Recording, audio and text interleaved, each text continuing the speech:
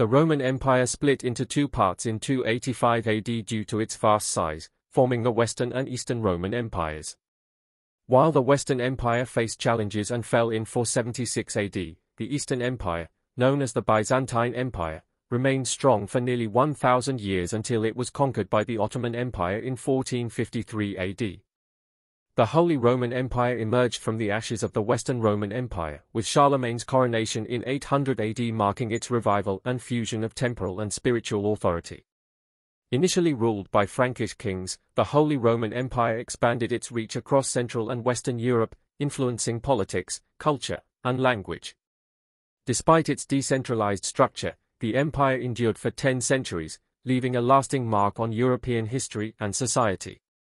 The Holy Roman Emperor wielded significant powers but required consensus on major decisions, showcasing a system of fairness within the empire.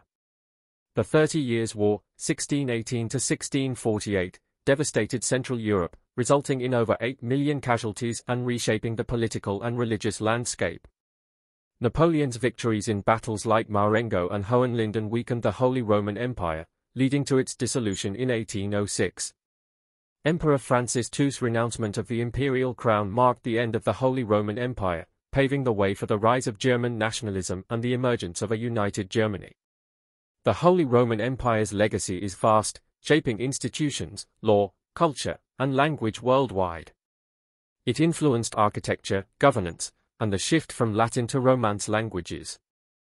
Roman innovations, like the Julian calendar, endure while Christianity replaced pagan beliefs, impacting the Western world profoundly. Its influence continued through the Italian Renaissance to modern democracies, shaping global civilization.